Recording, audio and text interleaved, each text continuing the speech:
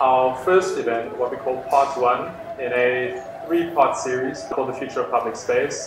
The idea came from a chat with UDISA and in particular Michael De Beer. Each of us and our organizations and institutes had worked in different ways around public space. We're doing work with different kinds of entities. We just wanted to keep the conversation going and learn from others, keep our minds open. And so instead of keeping the knowledge to ourselves, really wanted to open up to the public as much as possible. And one will focus on control and ownership. One will focus on activism and appropriation. Today we thought we'd focus on African cities and public space. I'd like to hand over to our first presenter for the evening, Barbara Southworth, who has an extensive bio from GAPP Architects and Urban Designers.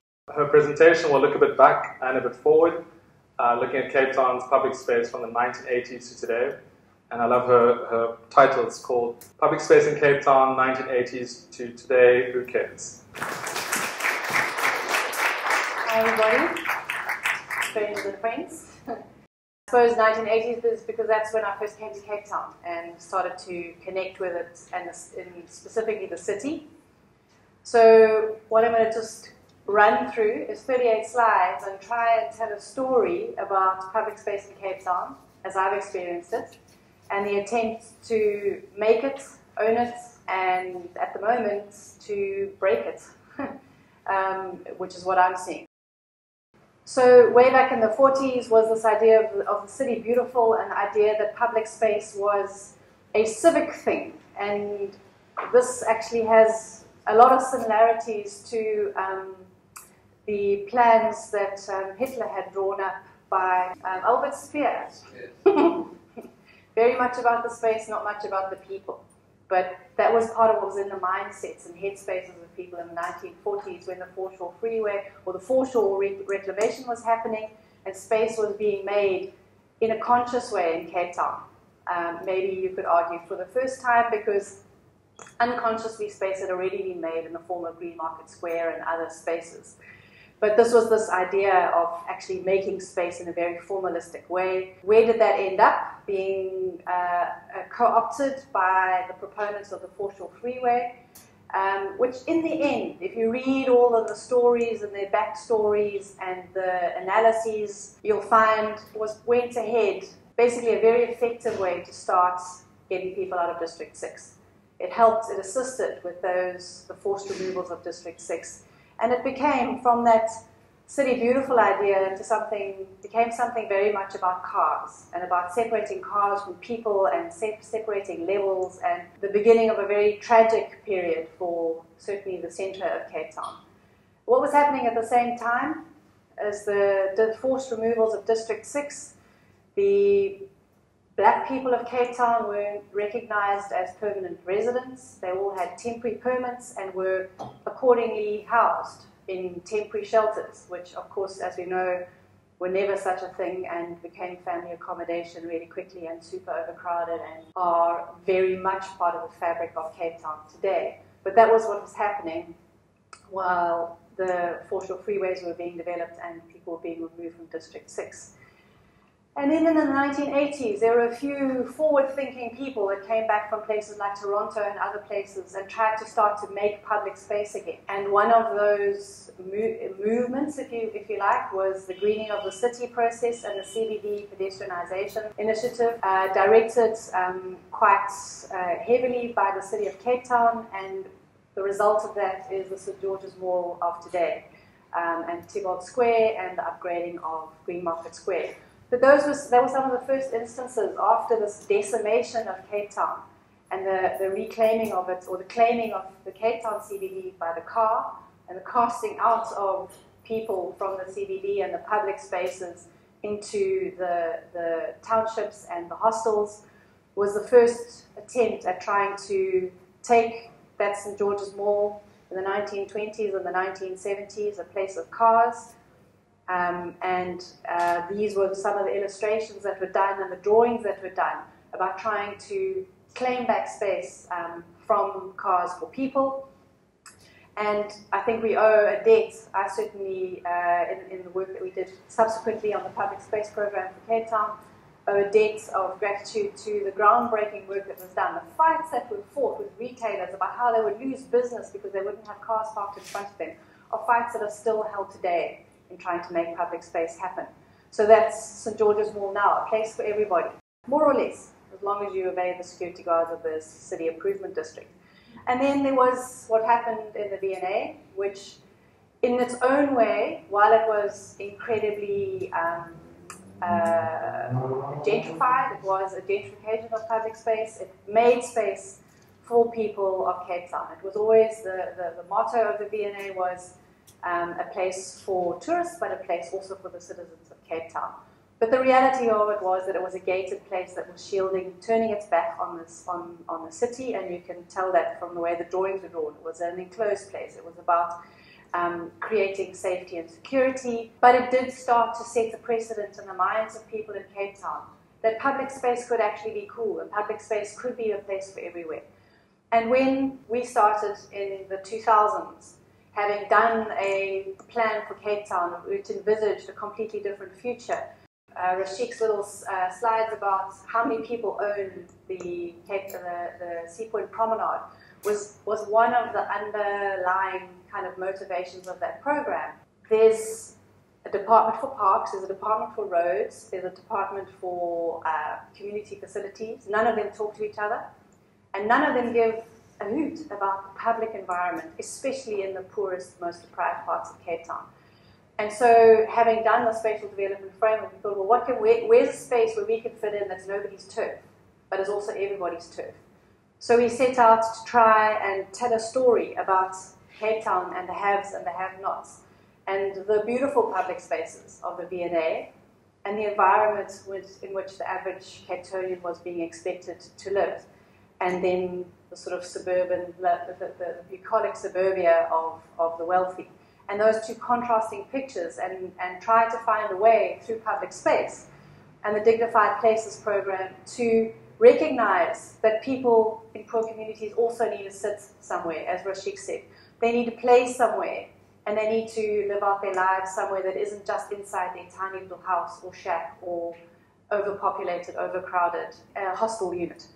And at the same time, rich people also needed public space, because the kind of appalling environments that were being made.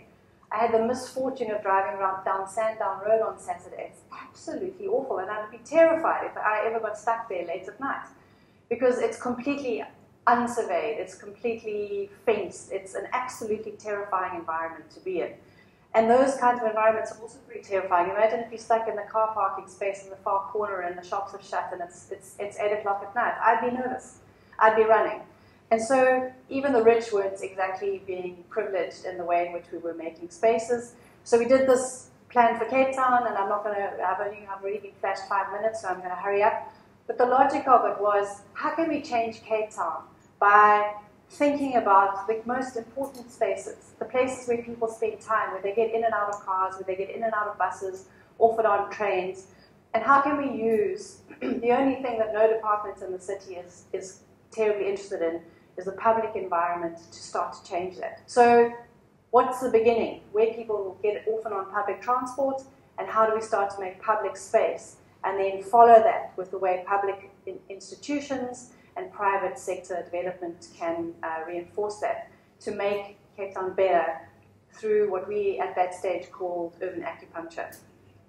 And so the point of that was to contribute to a process of urban renewal. There were urban renewal programs actively happening at the same time. I don't want to discount those. This wasn't the only show in town, but this is what was going on in terms of public space. And to start to create positive, beautiful spaces where ordinary people of all communities could start to feel a sense of dignity and pride and hope. We also tried to make them intentionally a lever for integration between departments, where we discovered to our horror that, for example, a roads worker would quite happily take a piece of their street of a street and throw it into something that they knew to be designated POS, because then it would be the problem of the Parks Department, and then they wouldn't have to haul it off to the depot. And the reality is that out there in the public environment, people don't care. People don't know. People don't care which department is responsible. They just want their public environments to work, and that's what we were trying to do. So we got into an enormous amount of trouble with the sector departments for messing with their silos and making them have to talk to each other. We got kind of cooperation agreements that you'd be responsible for that, and parks would be responsible for that, and community services would agree to take down that fence to try and make a whole of the public environment for our society. We also got heavily criticized by this institution for not having adequately programmed the spaces, and probably there's an element of truth in that. And I think the VPUU has done a much better job than we did at that time. But this was trying to do something new inside the organization. And it was to try and take limited resources, take the little bit of money that economic development had for a trader stall, and the little bit of money that parks had for 3 trees, and the little bit of money that roads had to do a taxi rank, and turn it into something magical and beautiful that held them all together. So that was part of what we were trying to do, and we were trying to promote those principles and trying to find a way to turn the places in which people spend their time, basically transform them from that to that, which is a place where there could be some dignity, where there could be, and this was the case. We did some of these all over Cape Town, and tried to make a difference and tried to change the way that public investment was made into the public environment in the city of Cape Town. Then there was the VPUU, which I think is it's really important to mention, because I think they brought a whole new dimension, which we didn't have, which was the way in which they engaged people from the very outset. We did have extensive engagement processes, and those of you who are in the room who helped us implement some of those projects know how many public meetings we sat in Philippi and Khayelitsha and Langa and Manenberg. But I think the way in which the evidence-based methodologies that the VPUs have used is really quite remarkable, and I think contributes to some of their success, what they've done. And then there's the 2010, kind of coming up to present day, the World Cup, focus on the Fan Mile, the Greenpoint Park. There was the efforts around the My City, and there's been this focus now on big catalytic projects and the CBD regeneration, focusing on public land release by largely the provincial, but not only the provincial departments. And then there's been this private sector boom. And what we're seeing, this is just some of those NFT projects. There was an upgrading of Heideveld Station, again, befores and afters, where public space was trying to hold everything together. This, one of my favorite legacies, I think, from the World Cup was the Fan Mile and a transformation of Artican Street from that to that into a real people place, I think. But where are we now? Who's making public space now? We're doing some renovation and some upgrading a little bit here and there. I think there are civic movements trying to open streets. There's the co-design workshops, the sort of aftermath of the World Design Capital, but it's fizzled and it's faded. And I don't see anybody taking responsibility for the public environment out on Cape Flats. I see developers cottoning on to the fact that great quality public space is what makes them an extra buck. This development over here is called the Matrix in Century City. The 55 units at 32,000 Rand a square meter sold out in 2 hours. This, again, Century City, they're making money hand over fist as a result of understanding the value of public space. And what I don't have are the images that were taken recently by one of my colleagues. What those public spaces look like that are out in the Cape Flats. They are degraded, unmaintained. The lawns in the park down the road from me in Sea Point are being mowed by the Parks Department of the City of Cape Town. Those trees for people who have nothing, no swimming pool, no garden, are standing chopped down, the paving is falling apart. And so I suppose my question to the panel for us to discuss is who cares enough to make public space happen? Who cares enough to participate in the process of it? And who cares enough to maintain and sustain it beyond the private sector and private sector developers? Thanks.